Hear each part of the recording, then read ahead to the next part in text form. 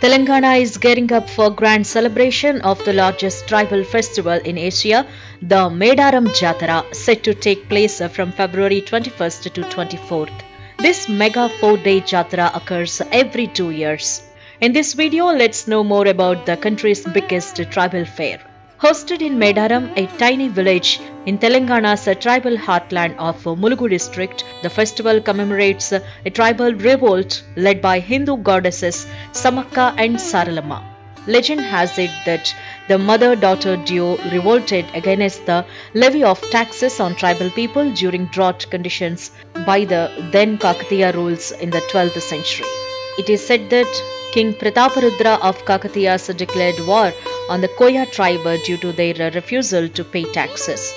Even in the face of losing her entire family during the war, Sammakka displayed remarkable courage and endured injuries. According to belief, she later withdrew to a hill known as Chilakalagutta, transforming herself into a container filled with kumkum powder. The Koya tribe considers Sammakka and Saralamma as manifestations of Adiparashakti sent to protect them.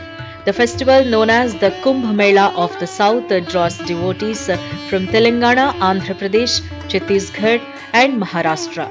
Spread over 4 days, the rituals at the Jatara site adhere to tribal customs and are overseen by tribal priests. The queues would be so extensive that they would stretch beyond 8 kilometers due to the overwhelming crowd. Devotees from various tribal sectors, including Koyas, Gonds, Gottikoyas, Chenchus, Lambadas, Adivasi, Mayakpots, Rajagons, Murias, and Marias, among others, camp in open lands and fields near the temple and stay there for 3 days.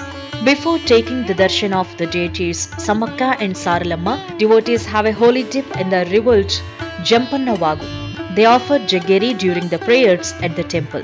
Jampanna Vagu, a tributary to the river Godavari, derives its name from Jampanna, the tribal warrior and son of tribal Sammakka. Jampanna lost his life battling the Kakatiyan army in this stream, resulting in the water retaining a red hue.